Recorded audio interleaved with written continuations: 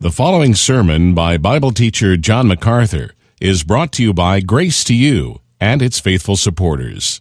For more information about John's ministry, visit gty.org.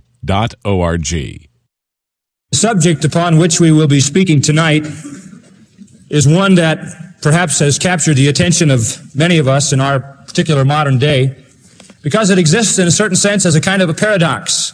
This is a very intellectual day. This is a day when men pride themselves on being rational. This is the era that is after the rational era, in the sense that we've all discovered what logic means and what rationality means. And yet it is in the midst of just such an era of education and higher learning and rationality and logic and all of these things that there seems to be a tremendous boom in the occult, the mysterious, the mystique, the things which are supernatural and which are irrational, unreasonable, and beyond education. And it's becoming such a practical thing that it seems as though it hits us in every place, in every way.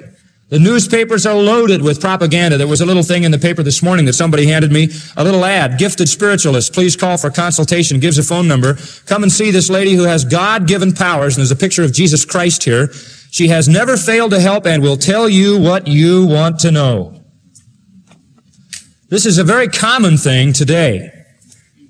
We see a tremendous surge in the whole occult area. Now, I do not propose myself to you as any expert. I am not an expert. I only know what I learn in the Bible. Outside of that, I have very little experience in the examination of these other matters. And so, for that which was gleaned tonight, I am indebted not only to a limited amount of research on my own part, but to various books that have been a great help to me, and I'd like to stop a moment to give them credit. Demons in the World Today by Unger, Between Christ and Satan by Kurt Cook, Angels of Light by Hobart Freeman, The Fortune Seekers by Gary Wilburn, and What About Horoscopes by Joe Bailey. And a dear brother in Christ, John Weldon, who's recently done a lot of research, has been sharing some things with me. So in addition to all of that which I've been reading lately, and personal research, conversations, and my own Bible study, I've tried to put together for you tonight a message or a study that will help you to see and understand what it is that's going on today and how we can evaluate it in the light of the Word of God. Kurt Koch, the outstanding German theologian and indeed an expert in this area, he himself has handled over 20,000 personal case studies of demon activity in his counseling, gives the following examples of common demonic magic going on today. A man dabbled in black magic for years. He specialized in stealing milk from the neighboring farmers. He would tie a towel to a doorknob, then murmur his magic phrases and squeeze milk out of the towel, while the farmers in the neighboring farms found their cows going dry.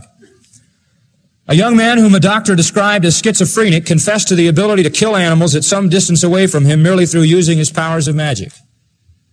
In Toggenburg, Switzerland, on several occasions, serious people confessed that they had the power to kill horses, cows, and pigs with the power of black magic. In reply to the question how they received their ability, they told the counselor they had subscribed themselves with their own blood to the devil. A farmer who had had several bad crops in a row was given the following advice by a magician: place 3 grains of corn under his tongue, spit them in the field, say a magic charm, call out the names of the Father, Son, and Holy Spirit, and he'd guarantee him a good crop, and it worked. A German farmer who had never been troubled with psychic disturbances returned home from a Russian prison camp and suddenly found himself suffering from acute fear dreams. He had the feeling during sleep that a neighbor lady, the mother of a war comrade of his still missing in Russia, was strangling him. The tormented man went to an occultist who told him he was under magic persecution. The neighbor woman was seeking revenge on him for his good fortune in the light of her son's bad fortune. With the help of the occultist, the terror dreams ceased. Then the ex-soldier found himself under a new attack. The neighbor was causing his cattle to die, head after head. The sorcerer promised to remedy this new menace. Scraps of paper inscribed with magical formula were to be mixed with the food of the cattle. It was, the cattle ate it, the problem stopped. Black magic is for real. There are enough cases of it all around the world to verify that. Now, we who know the Word of God and who understand the battleground that's going on in the universe know that there is a serious struggle between God and the forces of hell. Ever since Lucifer was thrown out of heaven, and not alone, but with at least a third of the angels, according to Revelation chapter 12, he and his demons have set themselves against God. Keep in mind that they are supernatural creatures. They have the ability to do things that are beyond our senses to perceive or understand. Nevertheless, they are done. I believe these things really happen. In Toggenburg, Dr. Cook had this experience. A man came for help and related the tragic results of a charming situation by black magic. As a boy, his son had become paralyzed by polio. The doctors could do nothing, so the man went to the notorious European magician. His name is Eugen Tobler, and he lives in Switzerland. This man healed the boy through black magic so that the paralysis completely disappeared. For several years, everything went well, but when the son was 16, his father found him in the stable with a cut artery in his neck. Tragedy had struck out of nowhere. On his dead son, the father found an amulet from Eugen Tobler. It read, quote, "This soul belongs to the devil." Now, such a sinister, diabolical remedy reminds us something of what we've been studying about on the last 2 Sunday mornings as we've been studying Simon the sorcerer. For this is, no doubt, what he did. Acts 8 says that he used sorcery and bewitched the people of Samaria. And in Acts 13, you have the same thing going on with a man named Bar Jesus, who was the sorcerer of Paphos in Cyprus. Such emissaries as this also are indicated back in Exodus chapter 7 by the name of Jannes and Jambres, who appeared at the time of the Exodus from Egypt. Now, Satan for many, many years, and we shall see as we get into the Word of God that this is a part of the Old Testament, has been doing this. And so when I come tonight to talk to you about demons and magic, I'm not talking about pulling rabbits out of a hat, and I'm not talking about card tricks, and I'm not talking about find the missing ball. I'm talking about the ability of Satan to work wonders in a supernatural realm through the power of his demons. That is known as magic in the true sense. The world of the occult. And it's running rampant all over everywhere. Quote, "She makes her way quickly to the corner where, covered with black silk and adorned with a black cross, lies her baby. She raises the shroud, then covers her face and screams in horror, 'Oh God, oh God, oh God. Satan incarnate!' Child born, Rosemary's baby, born on Christmas Day." Last week in the TV Guide, I read an article about a movie that was shown, and it was entitled The Devil's Daughter. Some of you may have seen it. Hope not. In it, it describes a 21-year-old girl who discovers that when she was a baby, her parents sold her soul to Satan. Now, this is going on in our world in a very open way. It's interesting that the literature put out by the occult and by demons is getting such a widespread reading. An article on January 5th, that's a week ago, 1973, in the San Francisco Chronicle, was dealing with the film The Exorcist, which was a novel, or sort of a novel, written by a man named Blatty. And they're turning it into a movie. It's based on the story of a 14-year-old boy who was treated at Georgetown Hospital in 1948 for a series of obscene fits, urinary disorders, and visible stigmata. A Jesuit psychiatrist performed a series of 29 exorcism rites on the boy, and after a 2-month period, he was cured. According to the author, Blatty, he is now happily married and living somewhere in the United States, and it's being made into a movie. But in the article, it said strange things are happening on the set. Actor Jason Miller says that they say those who explore the demonic often are surrounded by catastrophe. Blatty says he will never again dabble with the Ouija board. Quote, "When I did, that's when the incidents happened, or when the weirdest things happened. It's a very dangerous instrument. Besides, dabbling in the occult, he says, seems to precede the onset of real mental disturbances. Mental institutions are loaded with people who got hooked on the occult via the Ouija board." End quote. It's amazing, but sometimes demons even inspire people to write books. In fact, some books today are written by demons. You may have read one. There is a woman by the name of Taylor Caldwell who's written some books, only she didn't write them. Demons wrote them. She's written one called Dear and Glorious Physician, and another called Dialogues with the Devil. Both of these books sound Christian, but are demonic. She says the material came from another source. It flooded her. She doesn't know where it came from. She said demons followed her all around. Recently, Jess Stern, a psychic investigator, took her into hypnosis to see if he could find out something of what was going on, for she claimed to be reincarnated. And he discovered that indeed she was a multiple reincarnation, the most interesting of which was that she was the mother of Mary Magdalene and thus had met Jesus. This is all being published this month in a book called The Search for a Soul. You can read an excerpt from it in Ladies' Home Journal, October 1972. All of it is demonic. Stearns is a disciple of Edgar Cayce, who was demonized from childhood and whose writings are the work of demons. He founded the Association for Research and Enlightenment and now have nearly 1 million followers, many of whom have his little black book with their home cures, demonic magic. His writing is from the pit. There are other demonic writers, Ruth Montgomery, Paul Twitchell, L. Ron Hubbard, and this week I've been reading about L. Ron Hubbard. Unbelievable. This guy says that at one time, many of us were primeval clams. And he says that if you've got some fears and phobias, it probably is a holdover from when you were a clam.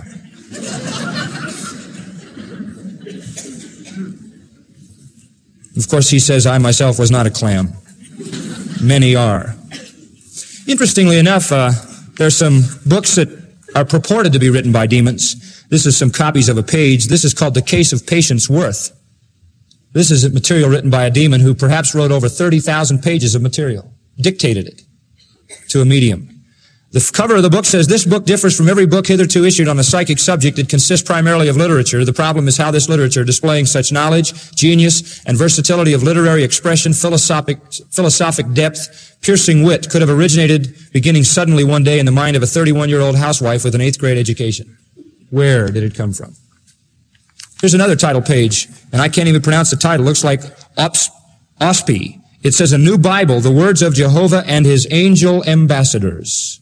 Written by demons, put out by Cosman Press. Here's another one. The History of Man, written by God's Holy Spirit through an earthly medium. Published by the direction of the spirits. There it is. That's not all.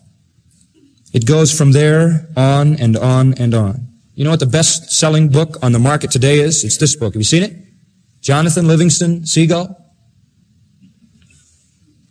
Jonathan Livingston Seagull was written by a demon. It has sold more books than any hardback since Gone with the Wind. The author, as we know it, Richard Bach, is quoted in Time magazine, November 13th, 1972. There's a whole study on him. If you have that issue, read it. It's absolutely shocking. The book was launched with no publicity. It was rejected by a whole series of publishers, but when the devil wants to get his propaganda out, he keeps at it till he gets it out. It's kind of interesting, too, that when the devil finally got it out, it made a fortune, which is kind of a retribution for the guys who wouldn't publish it. 1 million of them sold in 1972. And until lately, the guy who wrote it, Bach, was a reader in the Church of Christ Scientist, a Christian Science. And you find much of Mary Baker Eddy's philosophy in this thing. He talks about the fact that there's no evil, there's no death, there's no birth, there's no nothing, there's no heaven, no hell, no God, no nothing. It teaches incarnation, reincarnation, and all these other things. It's typical demonic propaganda, but it's all in a very beautiful kind of framework. Time magazine says this. Bach feels he did not write the book, but a mysterious voice gave it to him. Bach believes in the voice totally. Late one night he was strolling by a canal near Long Beach, and he heard a voice behind and to the right saying, Jonathan Livingston Seagull. The voice comes through to Bach like a three-dimensional movie. And as Bach writes it all down with green ballpoint pen, it shows and tells the story of Jonathan Livingston Seagull. Bach has since left his wife and 6 children. He says he cannot live with the impingements of marriage. Time magazine goes on. Bach is wedded to Jonathan and to its source of inspiration. You know what it means? It means Bach is demon-possessed. Time magazine goes on. Recently he discovered Jane Roberts, a poet and a writer, who since 1963 has been a conduit for the spoken words of another demon called Seth. This demon has the name Seth. It's all done in daylight, says Bach. There's just this one small middle-aged woman in a rocking chair, Jane Roberts. When Seth speaks, her voice deepens, and even the lines of her face seem to change. I've seen her face in a trance, some pictures of it, and indeed it is, if ever there was a demonic trance, just that. And as she goes into this trance, this demon dictates through her. Seth now works also with Bach. Bach acknowledges that in the article in Time magazine. He is a demon who writes. Bach claims that Seth frequently talks with him. Jane Roberts, says Time magazine, and her husband have recorded 6,800 pages of Seth's talk. It is now published in 2 books by Prentice Hall, one called Seth Speaks, and here's the other one called Seth Material. This is a book entirely written by a demon. A woman simply wrote it down as it was dictated to her by the demon. And of course, it just destroys everything that is true in terms of God's revelation. It's interesting, in the first page, some most interesting statements. Late in 1963, Jane Roberts and her husband were experimenting with a Ouija board when a personality calling himself Seth began to form messages. Soon, Miss Roberts began passing easily into trances, her gestures, her eyes, her voice borrowed by Seth himself.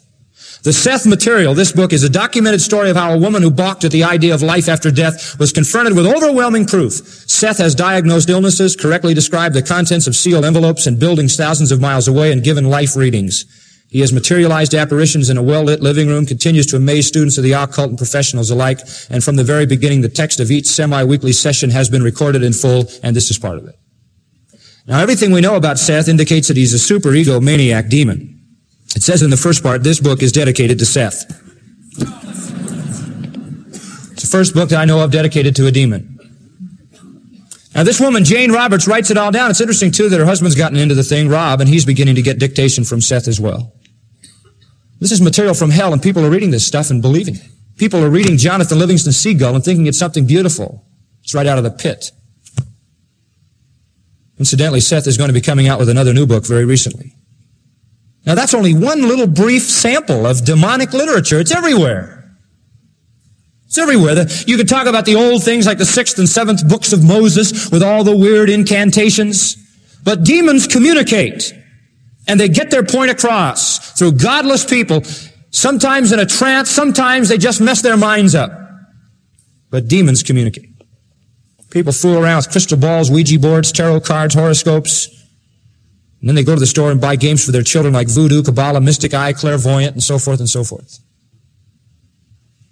Richard Cavendish, in his book entitled The Black Arts, speaks of sacred objects in use today, such as candles made of human fat, the head of a black cat fed on human flesh, a bat drowned in blood, horns of a goat that is copulated with a girl, and the skull of a person who killed his parents.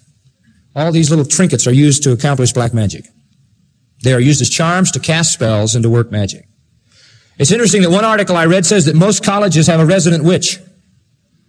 Maybe you haven't found the one on your campus. Thank you. That's good. Just be thankful. Sybil Leek, the millionairess witch, she's parlayed her witchcraft into a fortune, estimates there are more than 400 witch covens in the United States. Another article says that the population of witches in the world is estimated to be 8 million. 5,000 in New York, and you might know it, at least 10,000 in L.A. Wall Street Journal, Monday, January 8th, 1973. A course in devilology is now being offered at New York City's Fordham University.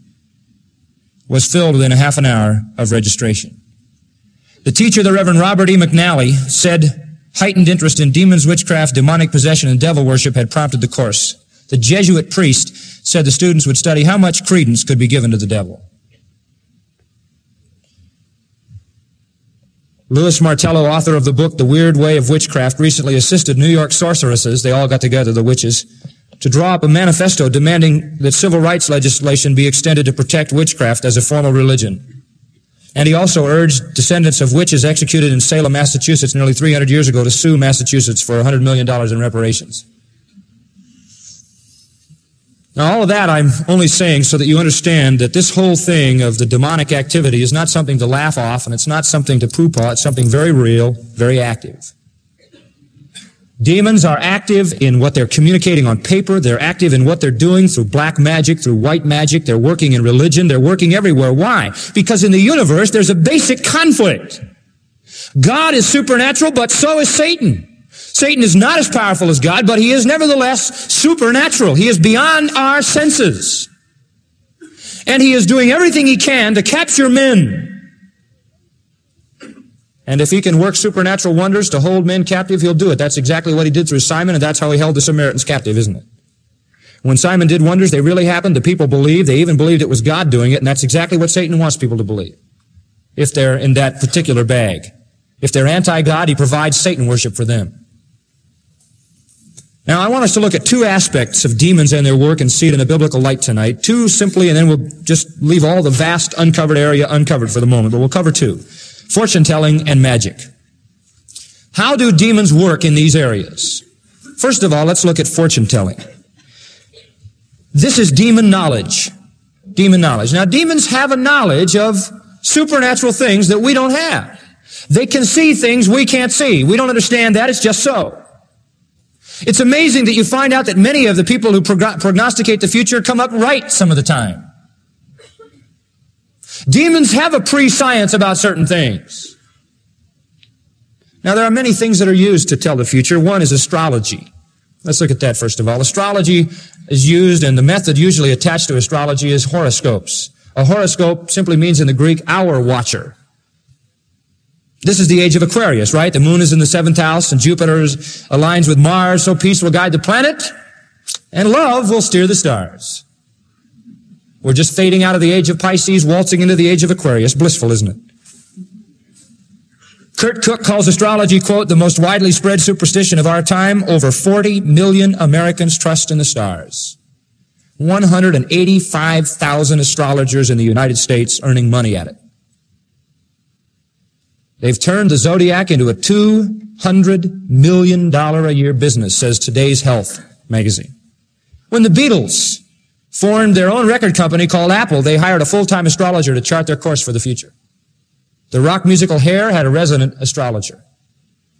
IBM Computer now puts out 30,000 personalized horoscopes per month for the United States department store shoppers.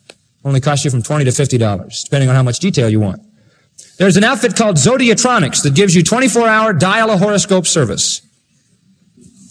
12 signs of the zodiac have been put on everything, and now the limit of all, they're even putting it on underwear.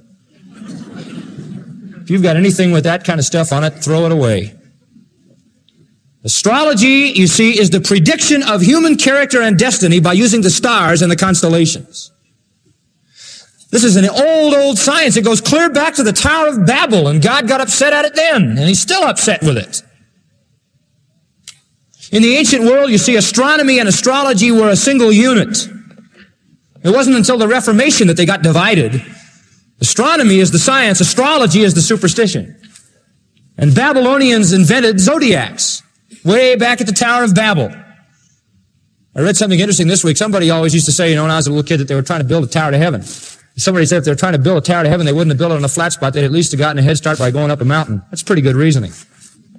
They were building a tower to the zodiac. And they said that wherever the position of the constellation was when you were born determined your destiny. See? Whatever happened to be the arrangement within the celestial house was the critical factor that determined your future. Now, astrology, first of all, is stupid. It's just plain stupid. It is based on the theory that the stars, the sun, and the planets revolve around the earth.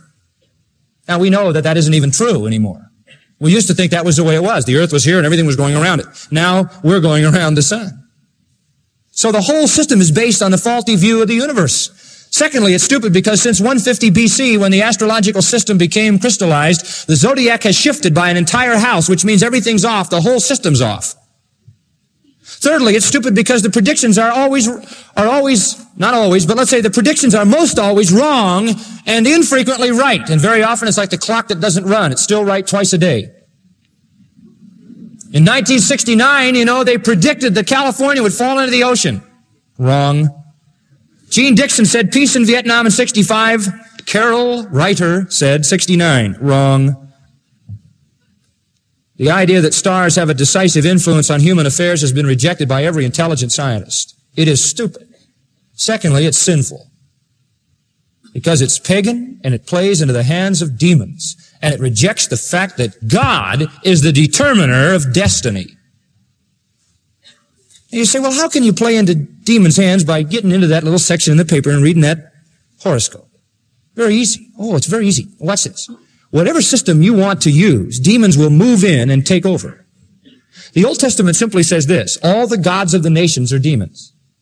Whatever you want to worship, a demon will move in and capture you. You wonder, how can these Africans and these people in wild places of the world, how can they keep bowing down to sticks and stone? How can they worship a rock year after year after year? You want to know why? Because sometimes when they ask that rock for things, they happen. Why? Because if the demon can hold that man captive to the rock, he'll respond to the man's worship of the rock, do enough supernatural things to hold him captive to the rock. Now, if a guy wants to put his trust in the zodiac, demons will simply use that. They'll make enough things come true so the man's a believer in the zodiac. That captures him apart from the truth, right? And it holds him in bondage to an evil system. All the gods of the heathen are demons. That's a comprehensive statement of the Old Testament. All of them. And things really happen. They really happen. They really capture people. Demons take over and they do supernatural things. So you see, astrology is just another of the systems that if men move into them, demons will come in and control. And I think there's another just insidious thing in astrology, and that's the power of demonic suggestion. You know, there are some people, there's nothing in the horoscope. It's just a bunch of baloney. There's not one thing in it worth the power to blow it all up. There's nothing there. But you know that there are people who become what that horoscope says they are. Because they submit to it. And that's exactly how Satan can take a man and turn him right into what he wants him to be. And it happens. The basic presupposition underlying all methods and all areas of fortune telling is that certain superhuman spiritual beings exist. And they are approachable by man, and they possess knowledge which man does not have, and they are willing under certain circumstances to communicate this to man. That's the assumption of astrology, that we can tap these spirit beings. And you know something? They're right on. But it's deadly. A woman appeared at a police station and stated to the police that she had just shot and killed her son. Then she said this: an astrologer had told her in a written horoscope that her son would never regain his full mental health. Wanting to save him from this terrible future, she killed him. The woman was sentenced. The astrologer went free. The demon accomplished his purpose. Scientists and psychologists agree that there is a high degree of auto-suggestion involved in astrology. If someone tells you something's going to happen, the idea is planted in your mind and your subconscious, and you know what happens? You can make it happen. And very often, supernatural things really do happen. They really do happen. Demons have supernatural power. What does the Bible say about it? Deuteronomy chapter 17. Lest you think I pulled something out of the 20th century, I want you to know that in Deuteronomy 17, God deals with astrologers who are casting horoscopes then. This is old stuff.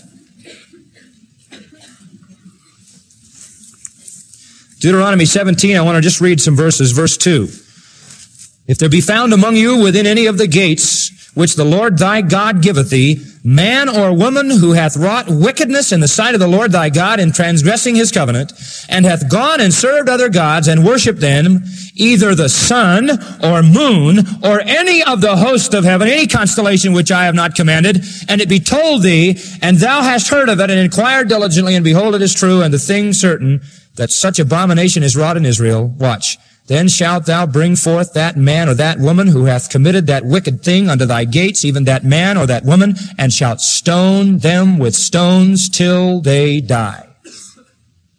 If anybody in your town fools with astrology, God says, stone them to death. Now, if God gets that concerned about something like that, then there's something to get concerned about, right?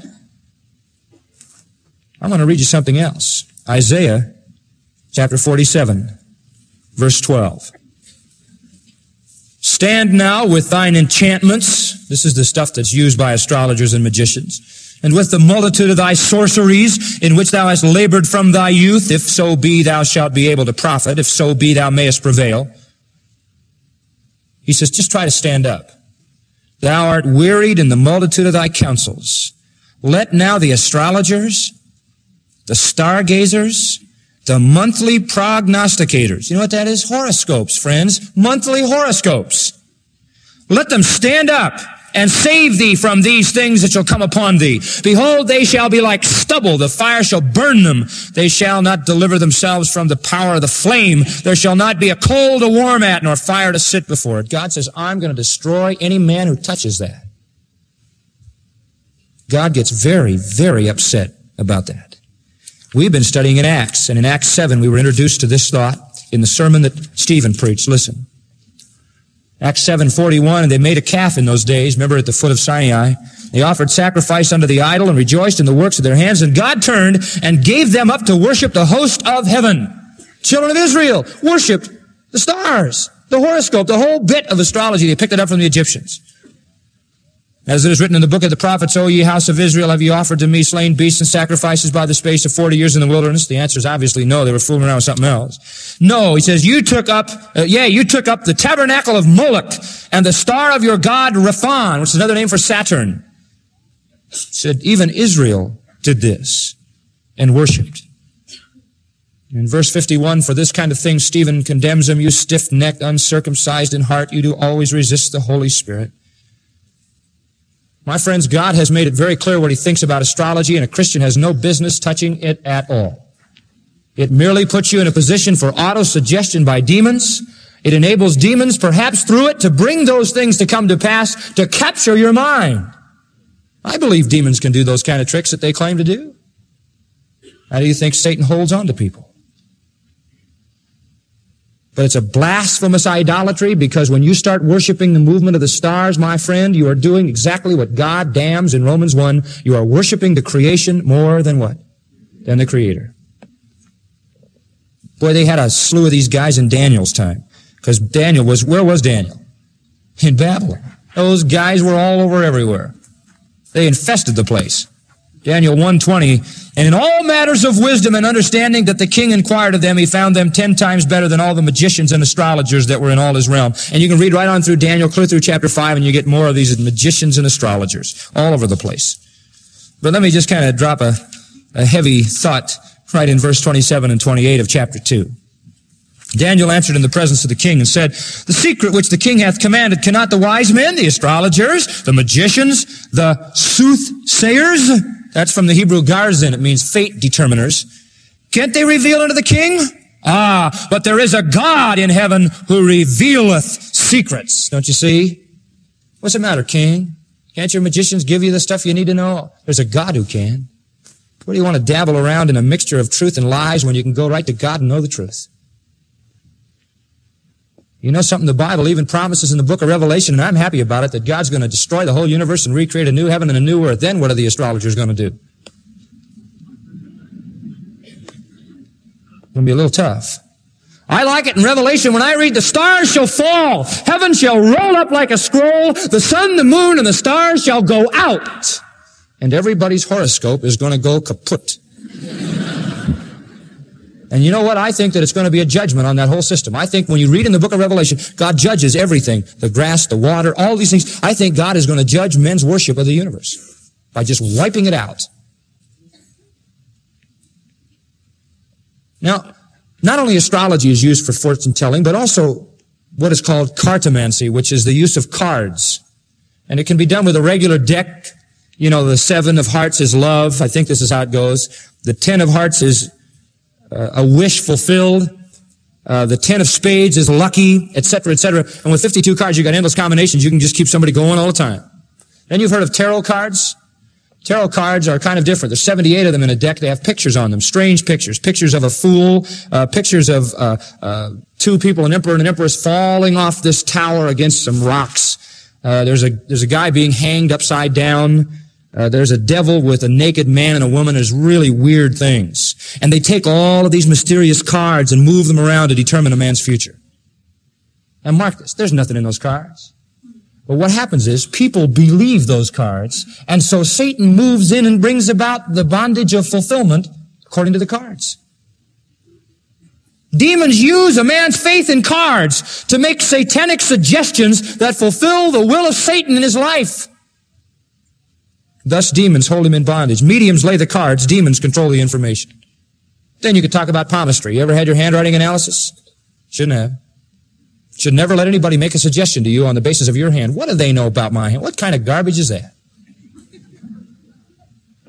I don't care whether it's lines, this is the love line, this is the thing, you know. Or some of them are by the shape of your hand, others by the handwriting. All that does is influence you with demonic propaganda. And it opens your mind to the suggestion of a power outside yourself. Paul said, all things are lawful. I will not be brought under the power of what? Any. Don't ever subject yourself to anybody's suggestion from those kind of sources as to what you are, who you are, or what you're going to be in the future. Then there are those who use the divining rod. This is called radiothesis. You've heard of dowsing, D-O-W-S-I-N-G for water. They take a forked stick and they go around like this, or they get a pendulum thing and it moves and it points out things. They're estimated that water witching, as it's called, there are 25,000 such water witches in America. They use forked sticks, coat hangers, wires, keys hanging from a Bible. See? It's all trying to tie it into God. It's frequently used to diagnose illness, disease, to determine the sex of an unborn baby, to prescribe medicine, and to aid crime detection. Interesting illustrations. These are all documented illustrations I'm giving you. A man 28 years old committed suicide. Since he just disappeared, a police search was begun to find him. They didn't know, of course, at this time he committed suicide. So they wanted to find the guy. They couldn't find him. His brother-in-law consulted a pendulum practitioner. The practitioner asked for an object belonging to the missing man, and he was given a pair of socks. Putting these on the floor, he walked around them in a rectangle, holding his metal rod. Having done this, he was able to identify the missing man, state his name, date of birth, the place where he could be found. The police went there. They found him. This again opens up the opportunity, you see, for demons. Now, don't you know that that brother-in-law who hired that guy was a believer in that system? And Satan had captured another mind.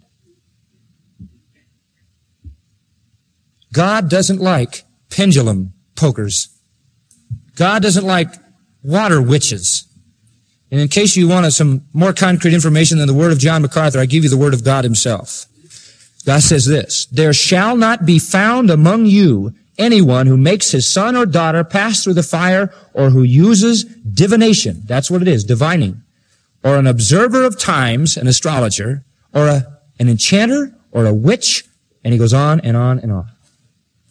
Then there's just a really interesting passage in Hosea 4 and verse 12, I think it is. Yes.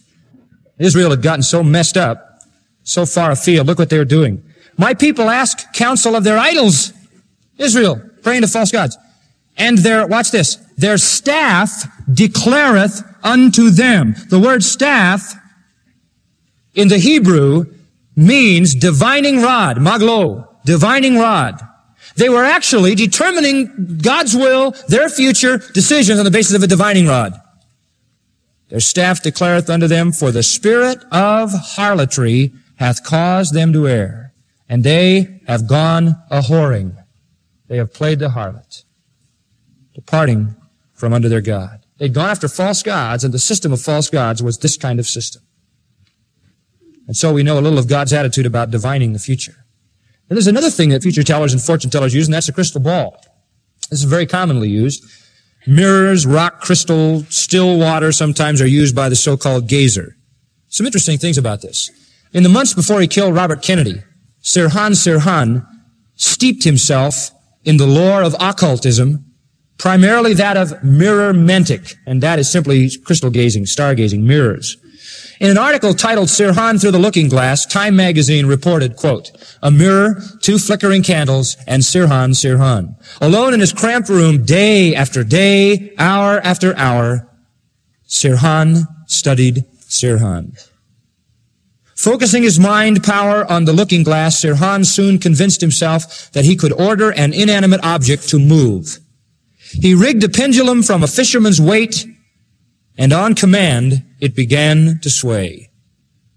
Once, instead of his own image in the mirror, Sirhan saw Robert Kennedy, the man he was soon to kill. End quote. In reviewing this particular case, psychoanalyst Dr. Bernard Diamond said, I quote him, one key to the killing must be found in Sirhan's experiments with the mirror. It was during these self-induced trances that he scribbled over and over, Kennedy must die, Kennedy must die, Kennedy must die. End quote. Now, this form of fortune-telling sets in motion forces that are mainly subconscious. And since these subconscious forces are far removed from conscious control, they easily can be moved by demons. And you know when the Apostle Paul stood up to the Ephesians and he said, "We wrestle not against flesh and blood, but against principalities and powers and the rulers of darkness, spiritual wickedness in high places," he wasn't kidding.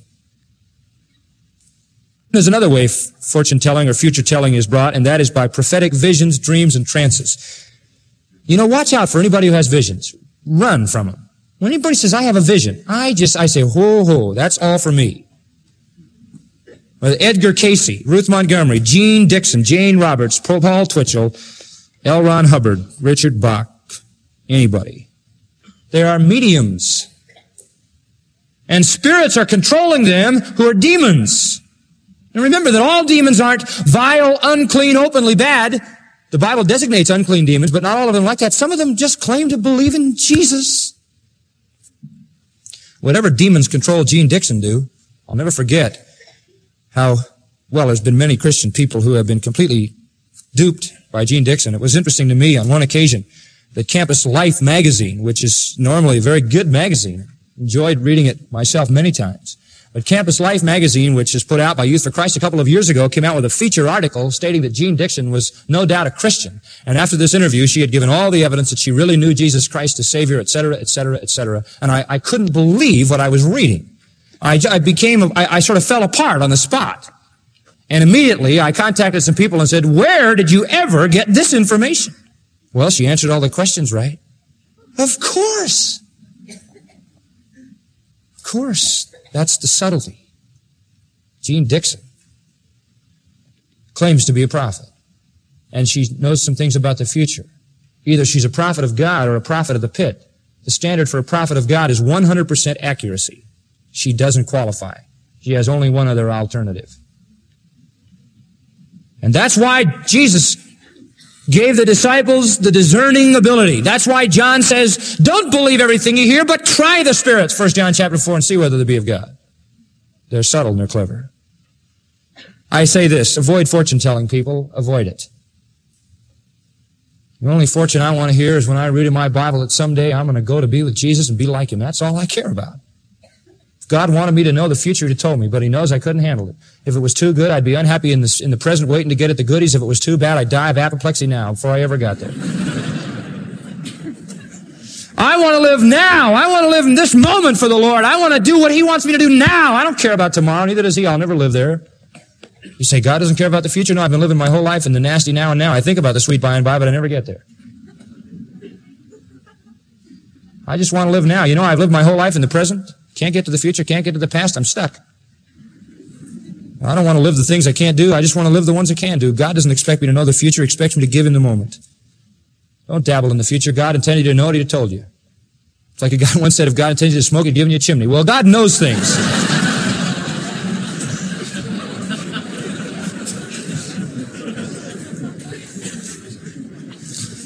But God wants you to know what He wants you to know. And I'm content. He's shown me so many marvelous things. I mean, what else could I want to know but a vision of heaven and a promise that I'll be there forever? What else? Don't fool with fortune-telling. It's satanic knowledge, and it allows Satan to gain a suggestive control over people and conform them to his bondage. Dear ones, Jesus is the only mediator between God and man, right? Demons are mediators between hell and man. They make captives out of men. Stay away from it. Watch it carefully. Oh, it's so sad that so much of it masquerades as Christianity and people buy it. Oh, you know, some people think they're doing the things under the power of the Holy Spirit when all the time it's demons. Never forget, the only time really when we had the opportunity to cast out demons, that was it. This individual said, I thought this was the Holy Spirit. Acts chapter 16, verse 16. And it came to pass as we went to prayer, Paul and Silas, certain maid possessed with the spirit of divination. She had a demon who communicated through her, who brought her masters much gain by soothsaying. I mean, she could foretell the future, and it was lucrative. She could do it, people. She could do it. It wasn't just chicanery. She did it. Sometimes she was right, enough right to hold these people in bondage. And the same followed Paul and us and cried, saying, these men are the servants of the Most High God, who show unto us the way of salvation. Hey, terrific. She's right. She's doing some PR work for Paul and Silas. Paul didn't need those kind of PR agents. Verse 18, this she did many days. That'll get old. Paul, being grieved, turned and said to the Spirit, I command thee in the name of Jesus Christ, come out of her. And the spirit, the demon, came out of her. And of course her masters saw this. The hope of their gain was gone. They caught Paul and Silas, drew them into the marketplace under the rulers, and they said, these men, being Jews, do exceedingly trouble our city, which being interpreted means they cut off our income. Listen, friends, if you want to know anything, let me give you the key. You ready? If any man lack wisdom, let him, what? Ask of God. What do you want to know anything from any other source? Lies, lies, lies. All this stuff is deadly, and the Scripture condemns it all. There are other forms, tea leaves and so forth. It's a kind of an ancient form, crude and gross, known as hepatoscopy. And that was looking into the liver. You say, how old is that? Ezekiel 21:21 talks about it. Did you know that the children of Israel were looking into a liver to determine their future? You know what they do? They'd cut up an animal in this weird ceremonial sacrifice. They'd take the liver, and each part of the liver meant something, and however the liver was arranged would determine the future. Looking into the liver. You know that's still going on in Borneo, Burma, and Uganda in 1973? There was such a thing called teraphim, which means consulting the dead. There was a Bible character who did that. You know who went to see a dead man? Tried to raise him up out of wherever he was? Saul. You know what happened because of it? He died. God doesn't appreciate that. That's also another term for necromancy. And there's an extreme mode of obtaining an oracle by sacrificing children in the fire. Deuteronomy 18:10 talks about the worship of Moloch, where they would sacrifice children in a fire to determine the future. Sad. And God condemns it all. Listen as I read some scripture. Leviticus 20, verse 6.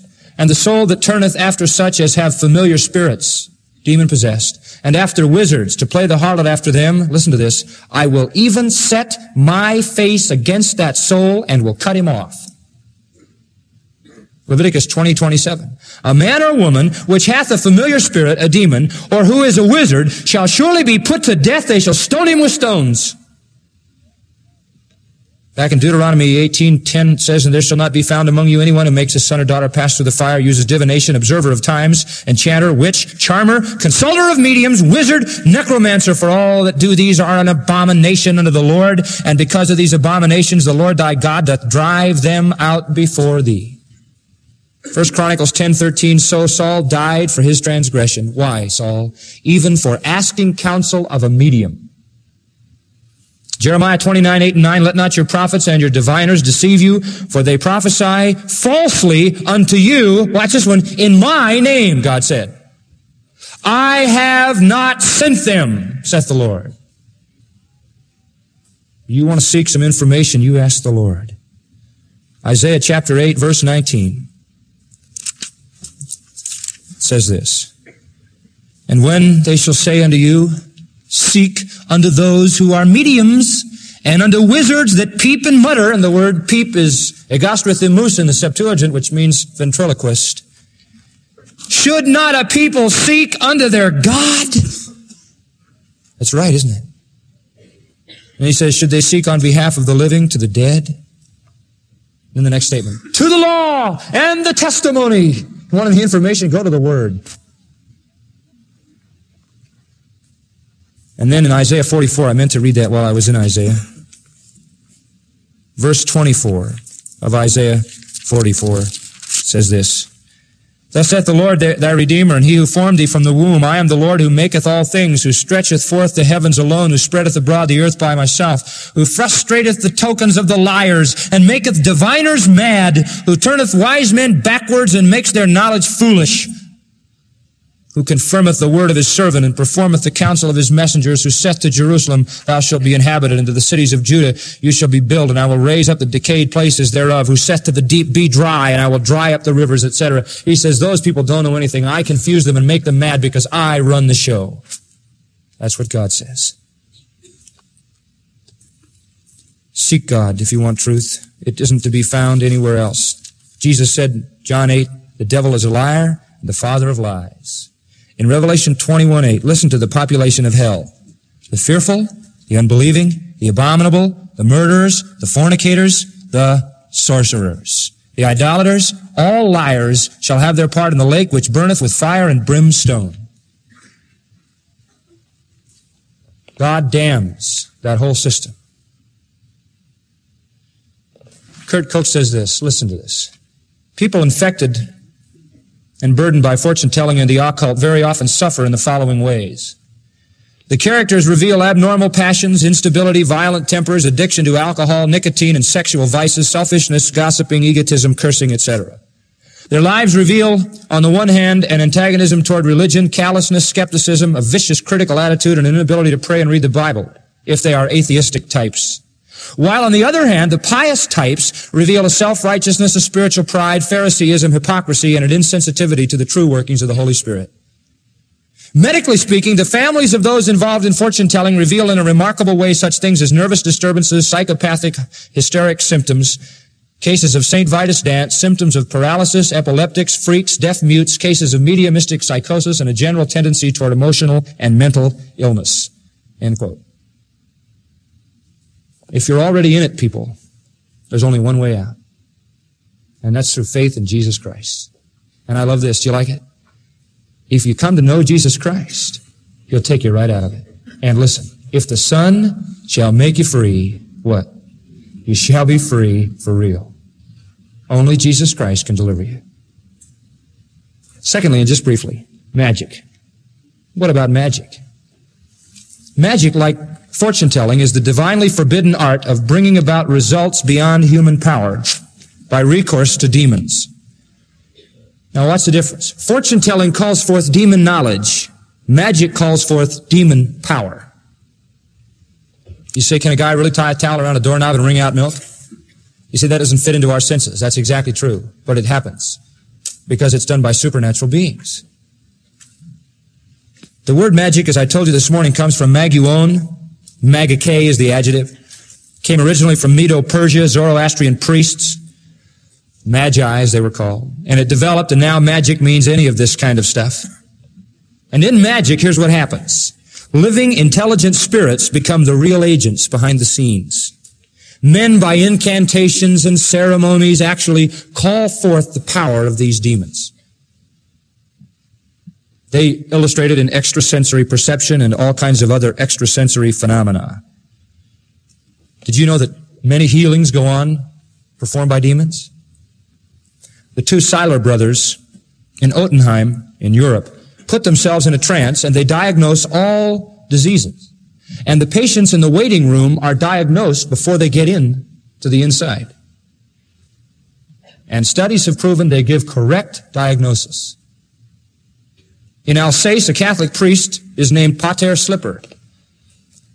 And he can diagnose disease when the sick sends him one of their slippers on which to concentrate. These are verified. In Germany, Switzerland and France and other European countries, urine is used. It is tasted for clairvoyant diagnosis.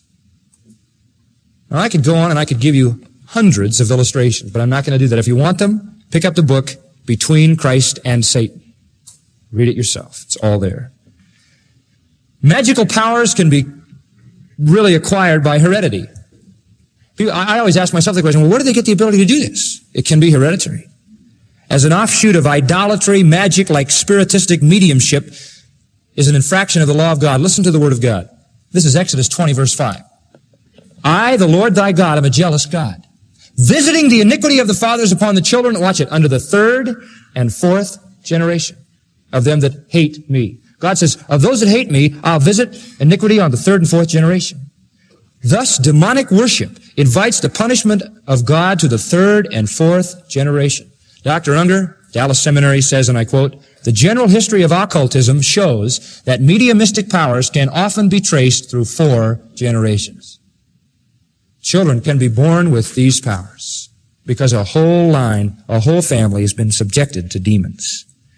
There are other ways they can gain these powers. Sometimes magical powers are transferred by ceremonial laying on of hands. Black magicians place hands on persons and they do charms and other ceremonies and transfer this magical power. They're merely transferring demon rights, demon power. And they don't actually do it. It's just that if the person's that believing, if he's that much a victim that he wants it that bad, a demon will move in and hold him captive. Magical powers may be acquired by signing an agreement with Satan, often in one's own blood. Do you know there are people all over this world today doing that? Signing themselves off to Satan in their own blood. Now, demons know that if you're that far gone, they've got you. You know, in Isaiah 28, I think it's verse 15, Isaiah mentions making a covenant with hell. Such blood-bound occultists frequently become endowed with astonishing magical capabilities. It's interesting, too, that I think some of these things can be picked up just through dabbling in the occult. Now, there are numerous forms of magic, and I'm not going to go into all of them. Let me just give you a couple of thoughts. One is black magic. And black magic is Satanism. It's just selling your soul to the devil. It's just getting involved in total orientation to Satan himself. Now, some of Satanism is a fad, okay? We understand that. Young people, you know, go to their local witch store and they buy sequin skulls and plastic crucifixes and Jewish stars and homemade sex potions and all that. There's a dozen shops in L.A. that carry Satan crosses, tannis root, graveyard dirt. And you got a little graveyard dirt for your thing. Black cat hair. If you ever go down to Port Sacal sometime, there's a witch shop upstairs. When I walked into that place, I had this really oppressive feeling. It was very real. But they sell all of this stuff. And the fad is not to be written off. It is opposed to God. But beyond the fad is the real Satan cult. People who have sold their souls to the devil.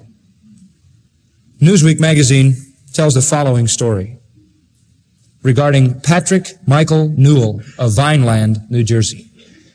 Many of Mike's high school classmates had known him to be a bit strange because of all of his magical studies, satanic ritual, and occasional animal sacrifices. Newsweek goes on. Mike's involvement became clear one day when he convinced two of his close friends, Richard Williams and Wayne Swikert, to go with him to a deserted pond in the hills. After conducting a brief service to the devil, Mike instructed the two boys to bind his hands and feet with adhesive tape and push him into the pond. They did, and his body was found 3 days later. What drove this 20-year-old to such a diabolical and unnecessary death?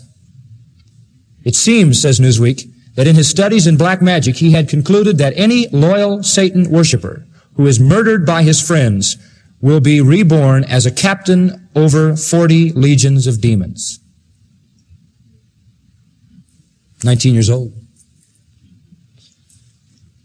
What of the California school teacher whose heart, lungs, and liver were found missing from her grave and were later found to have been used by her murderers as part of a sacrifice to the devil? Newsweek says in July 1971, 22-year-old Kim Brown, a long-haired Satanist, was convicted of stabbing and assaulting a 62-year-old man to death. This is what she said. I really enjoyed killing him. Between her private worship service to Satan in a Miami jail, she stopped long enough to make that statement. In San Jose, 2 young girls were found stabbed more than 300 times. And where they found their bodies, there was virtually no trace of blood, said Chief of Detective Collins. They would take the blood for their ceremonies. Commander Bob Vernon, who's a very personal friend of mine and who attends our church from time to time, the Los Angeles Police Department, was asked by Hal Lindsey if he ever found evidence in his police work of Satan worship and human sacrifice. This was his answer. A highway patrolman apprehended a man who was said to have killed another man and eaten his heart. When the officers searched the man, he found knuckles of a human in his pocket. He was part of a Satan cult. Now you see, all of these things are gathered in this diabolical, unbelievable thing to be used as supernatural charms to bring about the things that they want to bring about. You say, what do they do? Oh, diabolical feats. You've read about voodoo, the little dolls. You stick the pins in and the guy hurts. Miles and miles away it happens. The blood or whatever it is made into a fetish, and it is believed in, and it is concentrated on, and they believe it can do things, and demons move in, and it releases demon powers. It can be blood, it can be the inward organs of a human body, it can be a bat, it can be urine or excrement, it can be pubic hair, fingernails, wood from a coffin, graveyard dirt. All kinds of weird and bizarre fetishes are used to pull off these magic charms. They can inflict harm, They can kill animals. They can kill people who are under their spell. They can bring bad luck, good luck, love, hate, insanity, blindness, deafness, pain, paralysis. It can do it. Or they can bring healing. So black magic. Let me hasten to add this. Try as they will, they can't do anything to those who belong to Jesus Christ. Not only black magic, but secondly, white magic. You know what white magic is? That's black magic masquerading under the terms of Christianity. And it's the same thing, only it's not to Satan, it's to God, Christ, and the Holy Spirit with Bible verses. I always remember what Charles Manson said, who, if ever there was a demon-possessed man, he was it. Charles Manson would one day claim to be God, then he would claim to be Jesus, then he would claim to be Satan. Remember that? He was somehow trapped between the white magic and the black magic. But you know Satan's most subtle form is white magic. That's what it says in 2 Corinthians 11. It says Satan always comes as an angel of what? Light. And his ministers as angels of light. But it's all traffic with Satan. And usually violence, suicide, and insanity runs through a whole family where magical arts have been practiced. The bondage is horrifying of this thing. For many years, a woman practiced black magic. She had some very dangerous books, the 6th and 7th book of Moses, the Spring book, the Spiritual Shield book, etc. She experimented in the area of magic persecution and death magic, killing people and hurting people through charms and incantations. She even boasted of causing the death of her husband and her daughter. She could create eczema and paralysis and all kinds of things in people way far away from her. She would inflict her enemies with diseases and cause many things to harm them and make them sick. In this interview with the counselor, her mind is completely closed to God, he said. She calls Jesus an illegitimate good-for-nothing. At Christmas and Easter and other such times, she suffers from terrible attacks during which she will rage and blaspheme. She has said, quote, "I don't want to do these things, but I am forced to. The devil makes me do them." End quote. That is her testimony. What a horrible bondage. It's nothing new. The Bible says that Satan entered into Judas, and he went out into the night. Satan's been doing it for a long time. Whether you're talking about mental suggestion, telepathy, ESP, hypnosis, or magical mesmerism, or any of this kind of stuff, we are to run from it and avoid it. Do you remember that back in the Exodus, when Moses did the things that he did, that the magicians of Egypt matched him? Satan can do wonders. Believe it. The whole diabolical system captures people's minds. And Simon the sorcerer had done it, and Scripture damns it all. God really gets angry with this.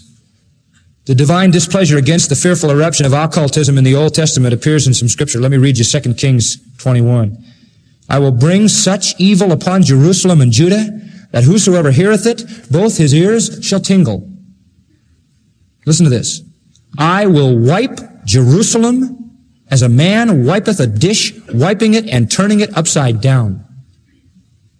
Now God was upset with their dabbling in the occult, and he said, people's ears are going to tingle when they hear what I'm going to do to you. Magic is over and over condemned in the Scripture, and we are to avoid it.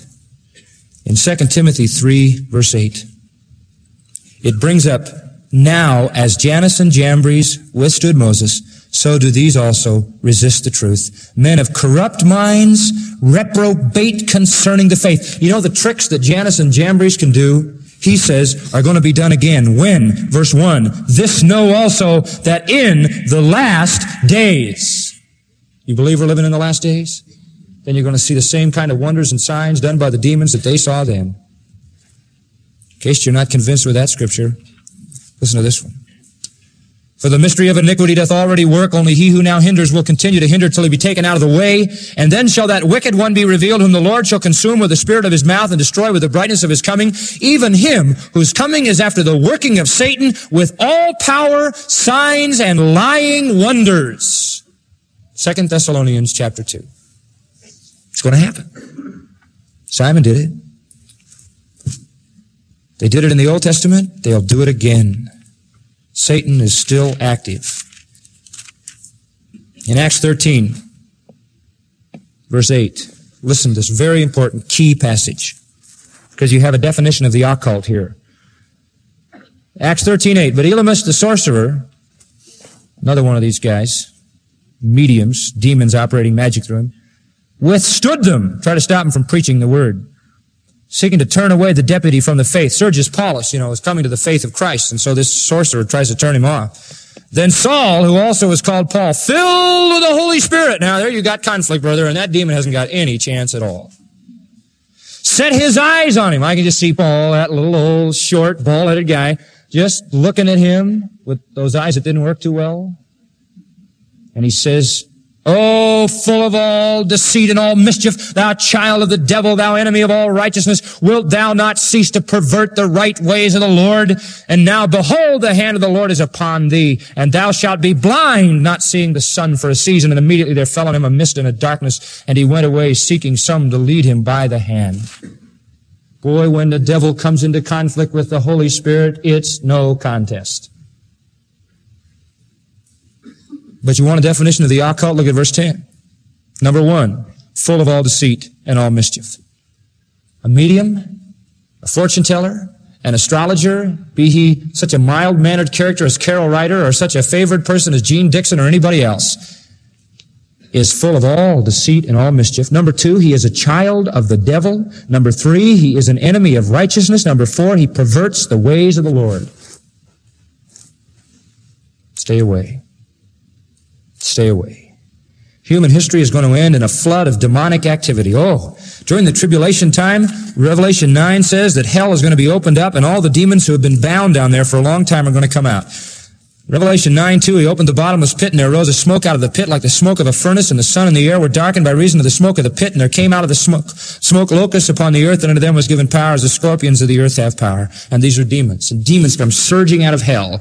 If the world thinks it's seen demonic activity yet, it just has to wait until the tribulation.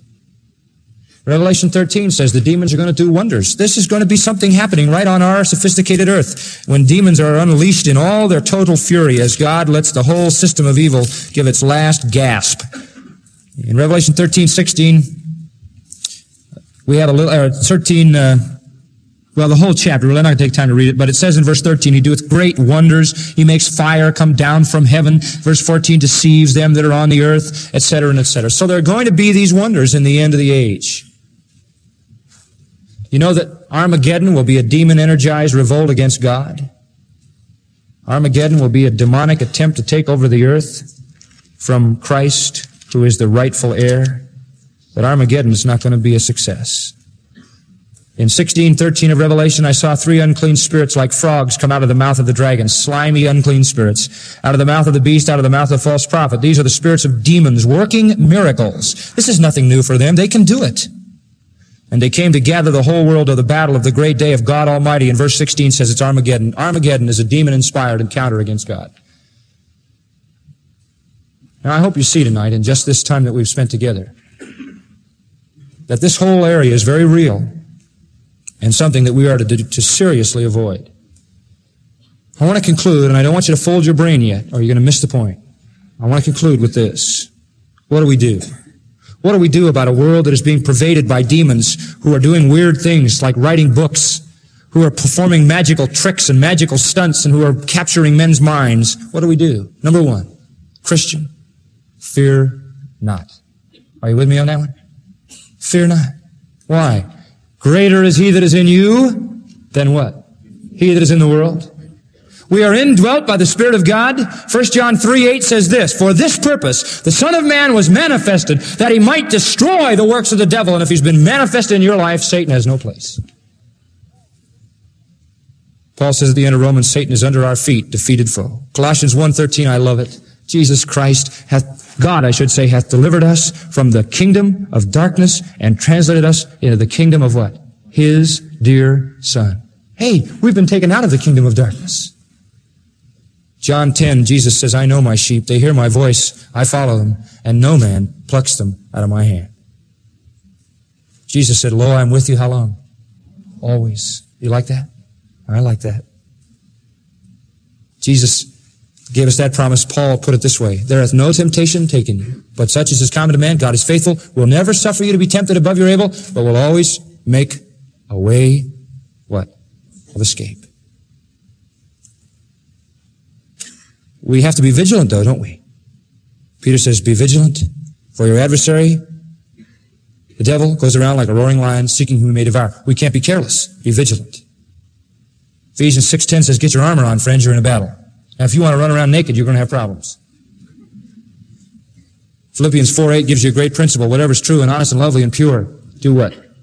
Think on those things. And Paul says, 2 Corinthians 10:4, for the weapons of our warfare are not material, but what? Spiritual, to the tearing down of strongholds. Not only can we be victorious over Satan, we can rip his kingdom apart in the power of the Spirit of God. Christian, I say to you, when you love Jesus Christ and when you walk in the Spirit, Satan cannot touch you. Fear not. In fact, count yourself victorious. To the rest of you, I say this. You better fear. If you don't know Jesus Christ, you have no way of escape. You cannot defend yourself against black magic, white magic.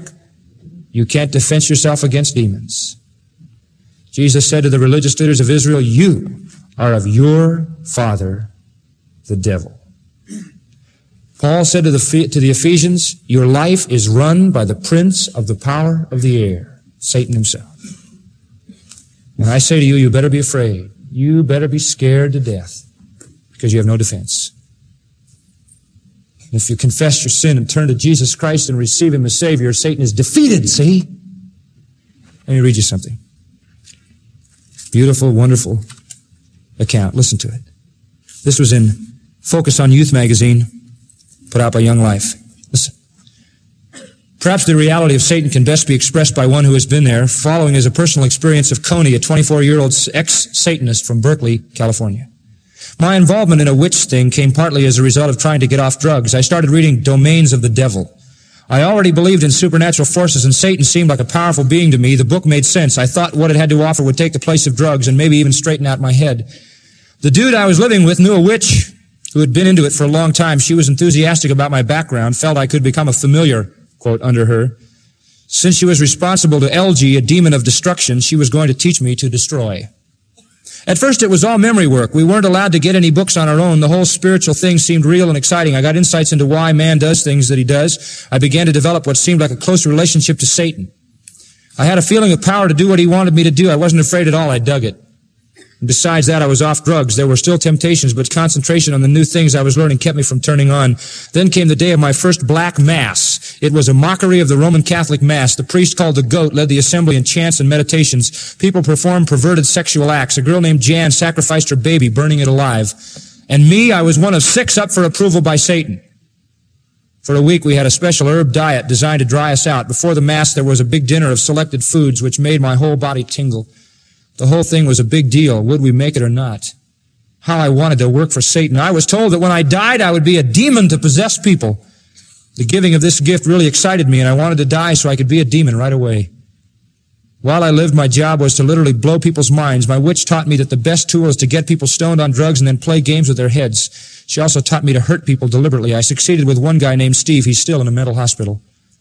It was also my job to get more people into Satan worship. My witch had me as a favorite and got me far into her craft. She laid on me lots of subtle ways to get into people's heads. It was smooth to feel Satan's power. Then suddenly one morning everything in my head flashed back to the beautiful people I had known in high school and college. Why was I now trying to destroy people? Suddenly Satan's power was something I hated. This wasn't it. I took to heroin, a new drug for me, and began riding with the gypsy jokers. What I dug about them was their beating up people, raping girls. There lingered a sense of being under Satan's power. I was sort of a backslidden demon. It was an old high school friend and her husband who caught me off guard. They told me I didn't have to look all my life for new ways to get power. They said God had a much better life for me if I would just take it. The thought of Christianity turned me off, but they shared with me their personal experience with a person. Jesus Christ wasn't distant and inaccessible like I thought. They talked as if they knew Him. From then on, strange things began happening to me, and eventually I asked Jesus to come into my life. I lost my appetite for drugs. 2 months later, reality began to replace fantasy. I felt a new inner strength which enabled me to face life in a way I had never faced it before. God was healing my mind. The hardest thing is to keep from trying to use God's power to meet my own needs, and I still have a long way to go. That's the only hope any man has, is in Jesus Christ. That is the only hope. Listen to what He said. I am the light of the world. Listen to it. He that followeth me shall not walk in darkness, but shall have the light of life. Father, we thank you tonight that there is truth. We think of the words of Isaiah. He said, and when they say to you, consult the mediums and the wizards who peep and mutter, should not a people consult their God? Oh, we know that Satan and witches and hell and demons and ignorance and bondage and magic and fear and horoscopes and Ouija boards and everything else are creatures of the night. But we who love Jesus Christ are children of the day, in whom there is no darkness. Oh God, we thank you that we need not fear. We thank you that we stand victorious over all the forces of hell. And oh God, we pray tonight that nobody will leave this place who hasn't come to know and love Jesus Christ as his personal Lord and Savior. God, we pray that you'll tear people out of the shackles of the chains of Satan. Don't give Satan one victory tonight. God, for that person here tonight wrestling with coming to Jesus Christ, may they realize that you don't choose to be on a side or not. You only choose which one you're on. You're either on Satan's or God's. While your heads are bowed and you're just thinking about what has been said tonight, I want to kind of zero it down in a very practical way. I'm so appreciative of your patience in this subject. But let me just close by just helping you to think through some of these things in your own life. What I've said to you tonight, I've said out of a heart of real concern. Because there's some of you who've never come to Jesus Christ and you don't have any defense. Satan's tearing you up. It may not be as blatant as it appears here in these cases we've talked about tonight, but just give him time. And he only wants to destroy you. And maybe tonight, deep down in your heart, you sense something saying to you, I don't want that. I want to be on God's side. Let me tell you what to do. Right now, in the silence of your heart, just quietly whisper a prayer silently to God, and he'll hear every word. Just say this: God, I want to be on your side. I want to come to you through Jesus Christ. Forgive my sin. Accept me for Jesus' sake. You say that? Go ahead. Silently, just pray that. Accept me for Jesus' sake. Did you pray that prayer? Did you say, Lord Jesus, I want to be on your side. I want to have the victory. I don't want to be under Satan's bondage. Father, we thank you that it's our opportunity now to leave this place, not because it's over, but because it's only begun. Lord, you know there's a world out there of people who are captives to Satan. God, burden our hearts with setting the captives free with the gospel of Jesus Christ, as we have been free indeed. And those who might be leaving tonight, Father, who don't know Jesus Christ, give them unrest, disturb their hearts until they find their peace in Christ. Thank you for our fellowship today. Bless even the fellowship that awaits us as we are dismissed. In Christ's name, amen. You've been listening to Bible teacher John MacArthur, founder and featured teacher with Grace to You. John MacArthur and Grace to You reserve all copyright protections under applicable law. Our copyright policy is available at our website, gty.org, and includes instructions and limitations on duplicating this digital file. Again, the website is gty.org.